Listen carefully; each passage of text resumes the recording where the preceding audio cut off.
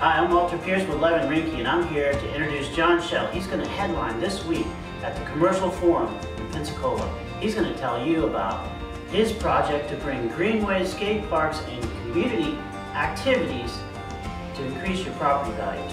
Next week, we're going to be hosting a forum at the Pensacola Association of Realtors, and going to be talking about this skate park project and how it's evolved into something much bigger than just a skate park.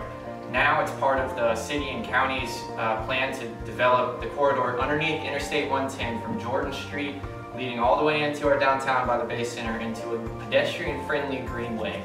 So we're going to look at some examples of what greenways have done across the United States from a vibrancy and vitality standpoint to the neighborhoods and even a real estate standpoint. So love for you to come and be a part of the conversation, and hope to see you all next week.